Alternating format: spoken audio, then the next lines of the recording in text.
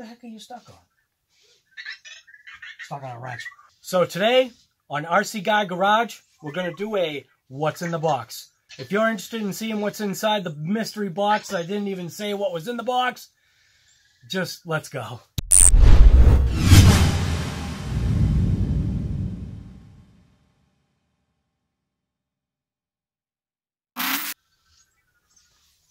Let's see what we're going to do. We're going to do this box and we'll do that box. So I guess we'll do that box right there. So you can see right here in the box, or on the box, you can see we got a Earthquake 3.5 Nitro ready to run 4x4 Earthquake truck. The face of the box right there. There you go. There's the face of the box. Oh my god. Here's the side of the box with the specifications, giving you obviously the motor type, which is a 0.21 or 3.5 cc nitro motor, a 2-speed transmission, 4-wheel drive, you know, just all the stuff that's just right there. Important aluminum capped, big bore, oil-filled shocks. Chassis is a 3mm 6061 aluminum. Fuel tank capacity 125 cc's, and then obviously, you know, composite disc brake, and then 2.4 gigahertz radio with steering trim, throttle trim, all that good stuff right there. So here's the available colors that it comes in. It comes in a green, a red, a blue, and that semi-truck looking thing right there, which that's actually pretty cool looking. Right there, needed to actually run 12 AA batteries, which that sucks. 8 for the transmitter, 4 for the vehicle. So obviously that's telling you right there it must be one of their older radios. So yeah, we'll just probably run it out of the box and then we'll figure it out after the fact. You're gonna obviously need nitro fuel and a glow plug igniter. Suggested Redcat parts, obviously they give you there right there. And then, actually, it looks like we already do know what we got. So it looks like I did get the blue. I don't even know. I don't even know what box I got. So there you go. There's the side of the vehicle right there, showing it looks like a nice polished aluminum exhaust. Looks like kind of like a race car more than it does a truck. So it's got like that, you know, flattened, low down look, which is pretty sweet looking. So on this side, nothing but what was on the other side. And then we're back on there. Let's just set it up for a bird's eye view so you can see what's actually inside the box. So that's that OTB that I keep talking about. So if you're interested in seeing what's inside that box, kind of like honestly I am, let's open up that box and see what you get. So it looks like we've got some tape here. Yellow tape, so it looks like this thing's probably been sitting around for a little while. Tape is yellowed.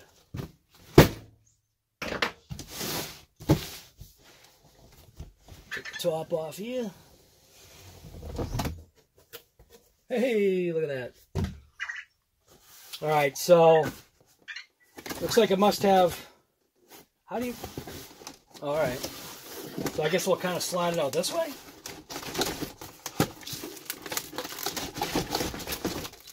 Now, you know what?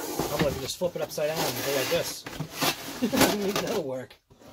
Alright, so in the bottom of the box, you got the instruction manual. Yeah, just a basic Redcat instruction manual for nitro vehicles. And then you can see right there, that's actually looking pretty sweet. So, pop the little side pieces off the tires here. This looks more like a 1/10 scale, not 1/8.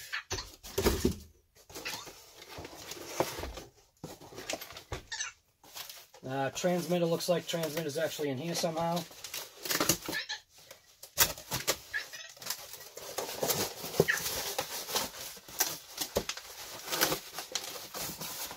So inside this mess of a box, we got the transmitter, which this doesn't look like it's the. This looks like an updated transmitter, actually. This isn't the old style. Yeah, no, what are they talking about? This ain't the old style transmitter. This takes 4 batteries. So this transmitter right here actually does take 4 batteries. Like, what the heck? Alright, well, that's actually pretty cool. Inside this bag right here, the rest of the bag, looks like you get a bind plug and obviously an antenna tube, which we hardly ever use. And then, the hell is this? This is the baggie that has, it It's literally a Ziploc bag that has a piece of paper in it. All right, anyways, well, we'll throw some batteries inside of here.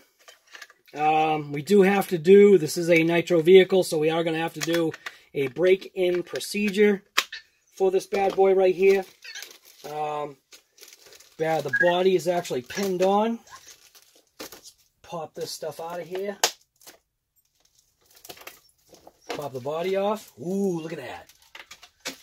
Peel off the plastic. It's not too bad. It's a neat looking body. Even has like a little protective portion right here for where it rubs against the exhaust or comes into contact with the exhaust.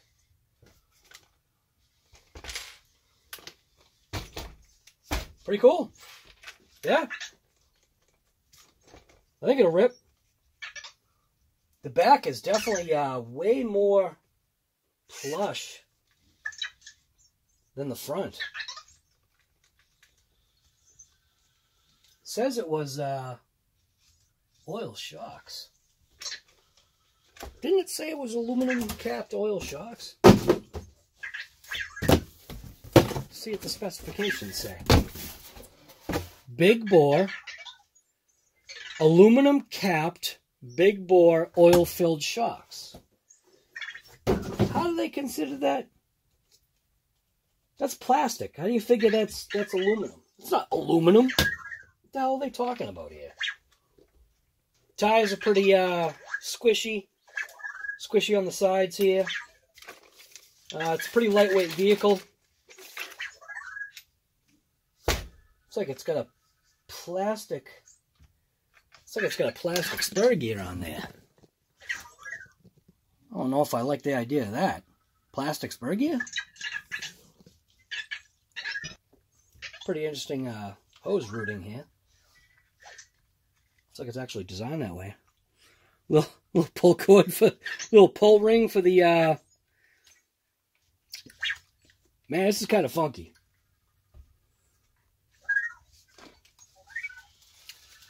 Alright, where did the batteries go? That's a good question. On the side of the box it said that it had oil.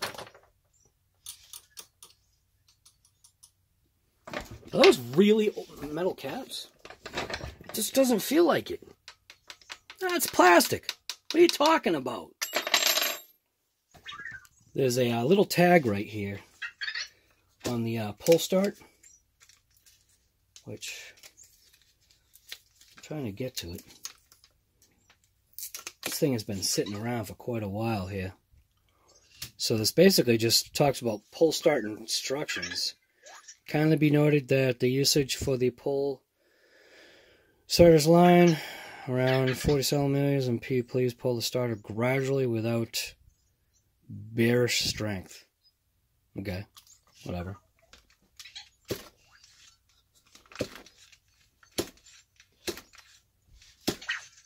It was cardboard actually inside. Well, it's got kind of like an interesting hose routing kind of thing happening here.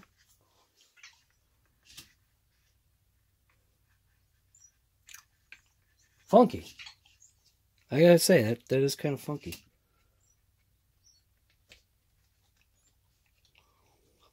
Alright, well, we've actually got brand new nitro fuel, so let's find out where the actual batteries are, which looks like there's something under here. Nah, that can't be it. That's the receiver.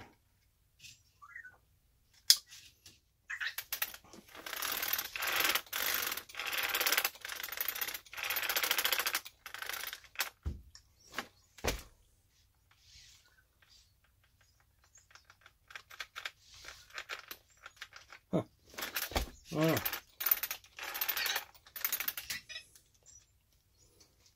Batteries must be on this side then. Yeah, there we go, the little battery box. Alright, so let's throw 4 AA batteries in there. 4 freshies, I hope. Alright, we got 4 fresh batteries for the actual vehicle itself.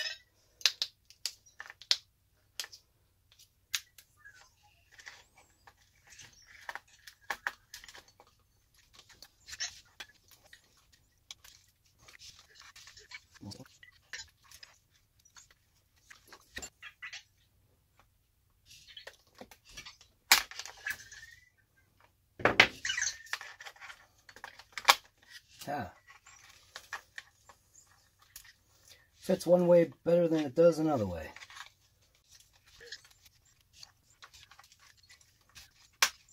It's definitely not a good design here. The way this plug is. I'll tell you that right now. There's no way for this thing to even fit in here. What the hell are they doing? So it looks like we're gonna do a little bit different routing here. That's really dumb. What the heck are they thinking? It's like an afterthought or something. What the hell, guys? Well, you're gonna have to figure out how to actually get the battery box back on.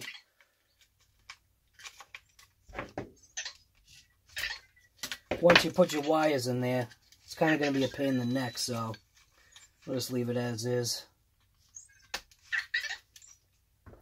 Yeah, I've got it pretty close.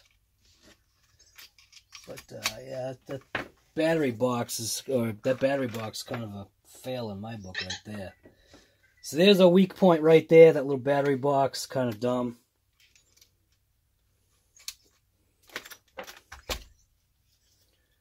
Put this back on. Receiver box.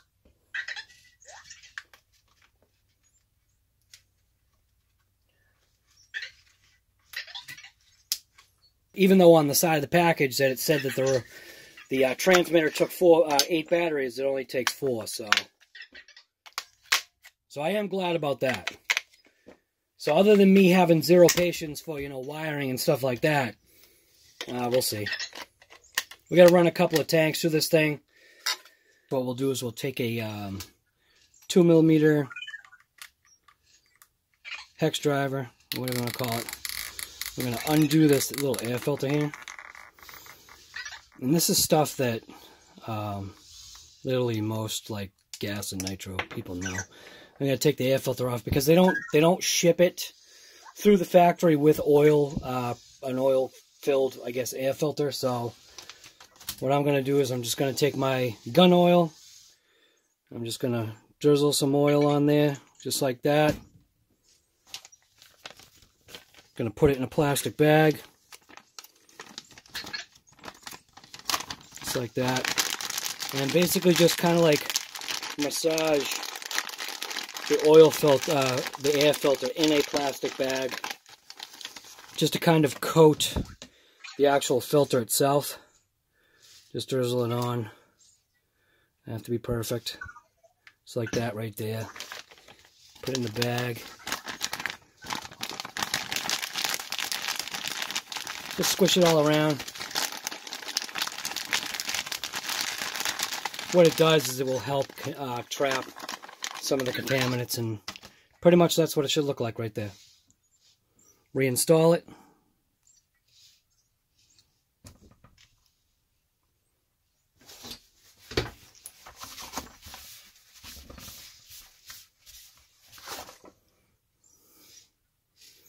It's got like a little cross X pattern or whatever. Just match that up.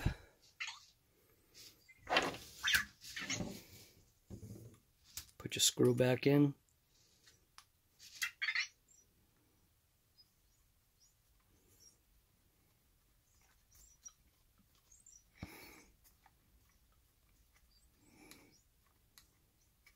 No Arnold Schwarzenegger strength. So per the instructions for the manufacturer, what they want is a new engine break-in procedure. They want you to obviously elevate the vehicle off the ground, put it on the box or whatever.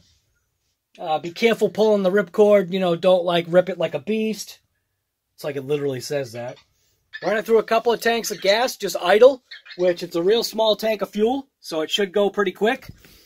And then run it at, for its third tank, 3/4 throttle. And then by the 4th tank, you should be ready to adjust and set up. So let's see if we can actually get this accomplished today. So here's our block. I'm going to throw this thing on. We'll face it this way. Transmitter on. Power on.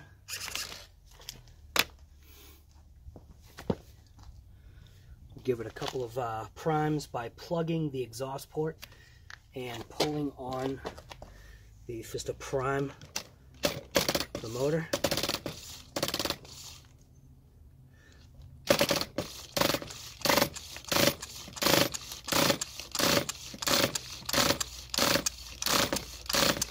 Alright, I think it looks like we've got fuel in there now. So I'm going to take our little glow plug igniter, toss the glow plug igniter onto the glow plug, give it a couple pulls.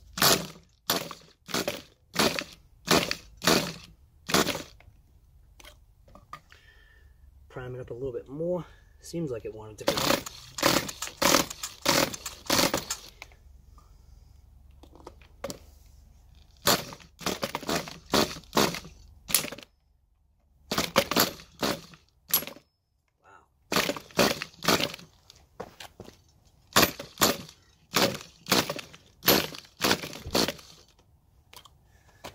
Seems like it wants to go, but I can't tell if we've got fuel in there yet or not. I think we do. Looks like we got some bubbles.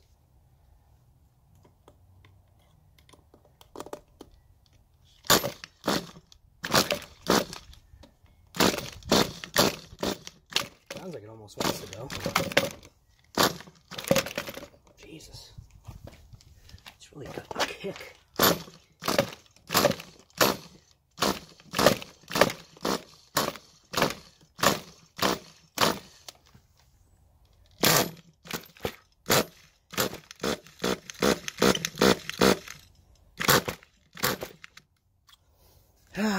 I'm going to go check my glow plug igniter and see if it's charged up enough. Alright, so put it on the charge, throw the stuff back on, prime it up.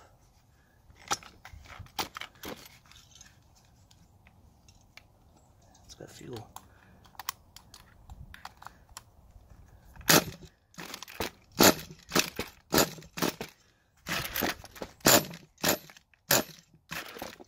Christ.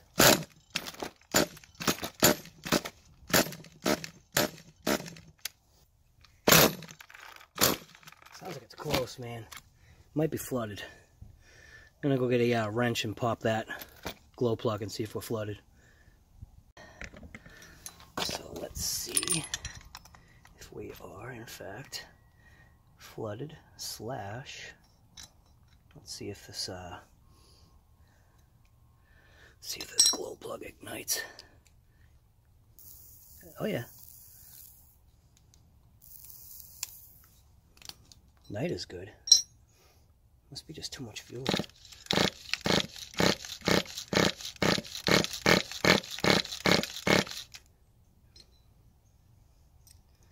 Let's throw it back in.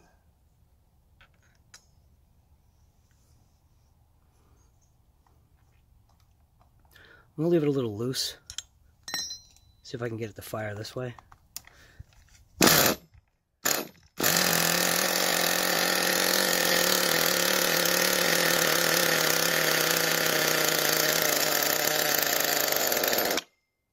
So, definitely fires up.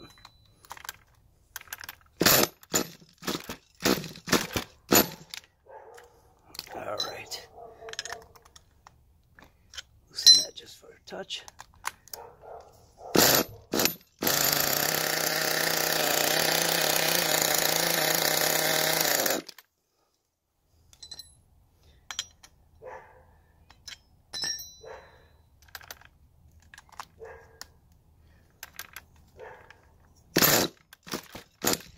I almost feel like it's getting way too much fuel, which I know it should be, but I'm going to back that off just a touch.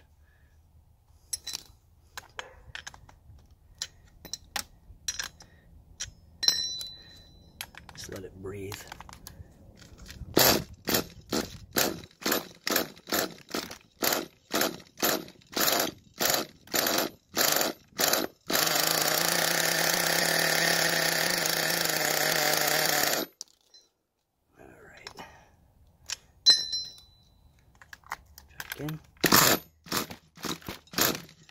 So I think it's really I know it's got to break in, but I think it's got way too much fuel.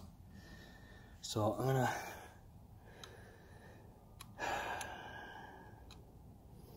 turn this in till it seats.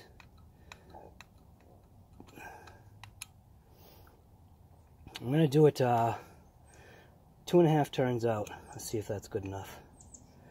So 1, 2.5. I'm gonna loosen this plug again, just so it can breathe.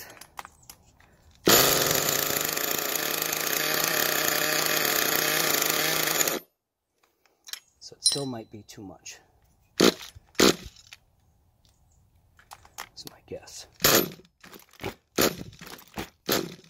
Yeah.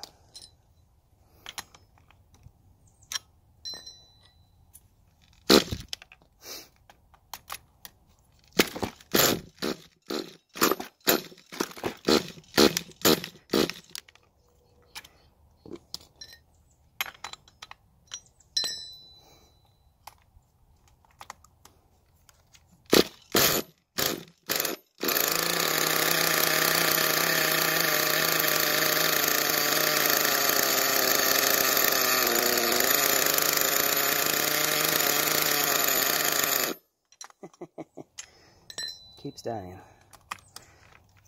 I think it's getting washed, man. Like bad. So let's go 1, 2 turns out. See what happens.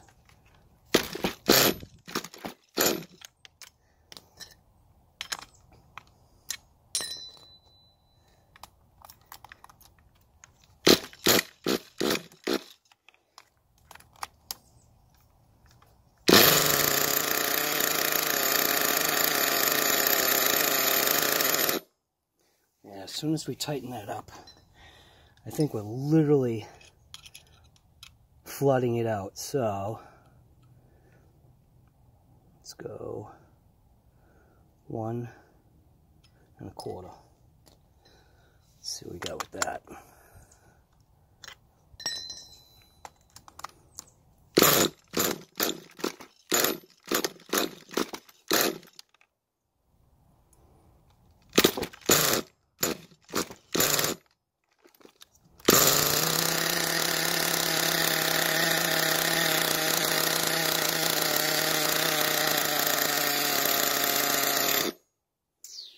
Alrighty, let's keep messing with it. Kind of interesting how much it's tightening.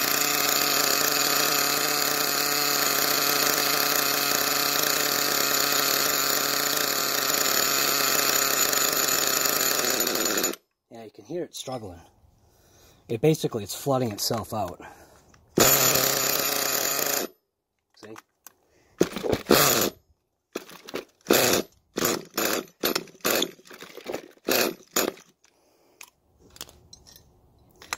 So, I wonder if the glow plug is junk.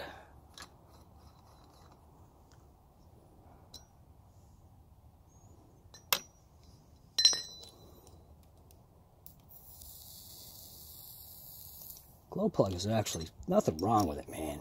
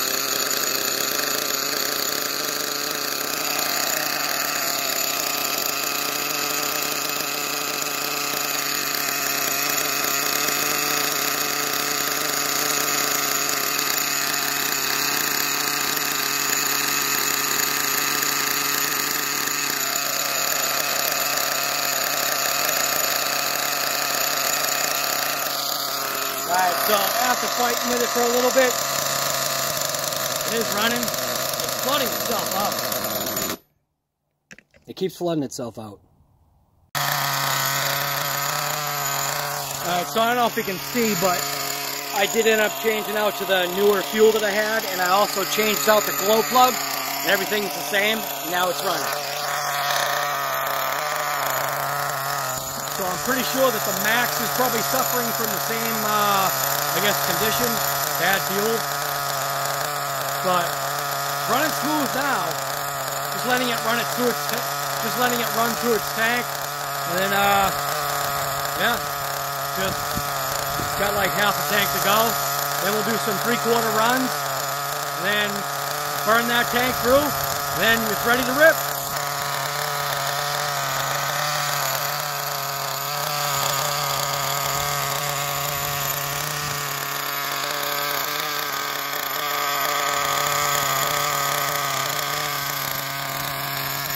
Alright, so we just manually stopped it by, obviously just putting your finger on the end of the stinger. And tank is, pretty much empty. We got like an eighth of a whatever thing of gas in there, a thing of nitro in there. We just got to let it cool down, which it's actually, feels nice. Nice little hand warmer right now. I'm not sure exactly what the temperature is. Hey Google, what's the temperature?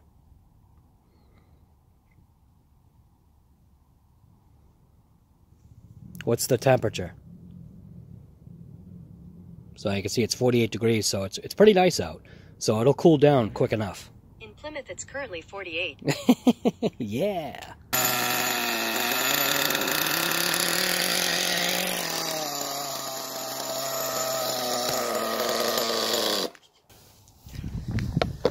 So what I can tell you already, it's way too rich.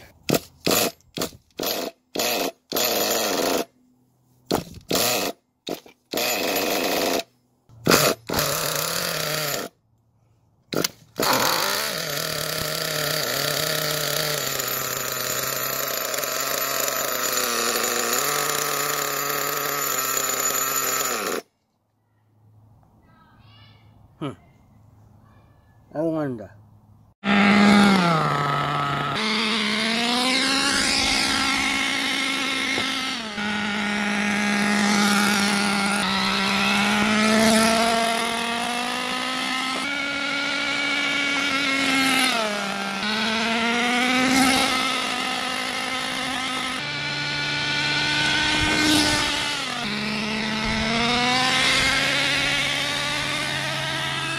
Plenty of smoke.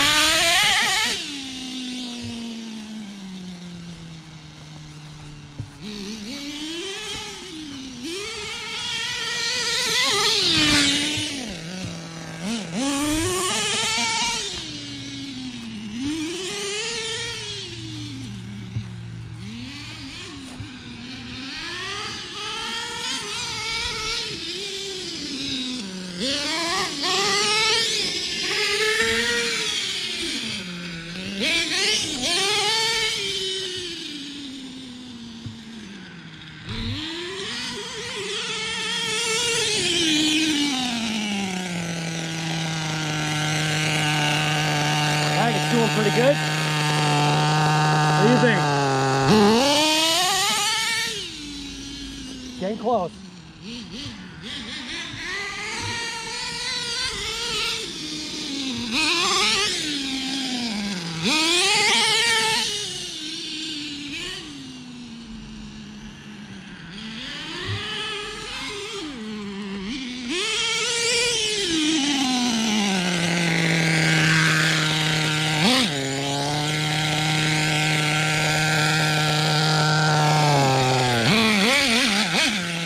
Really low.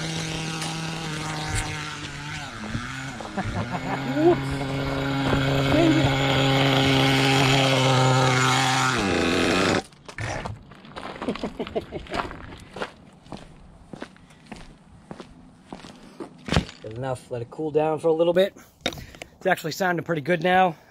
We're really close. Still kind of breaking it in.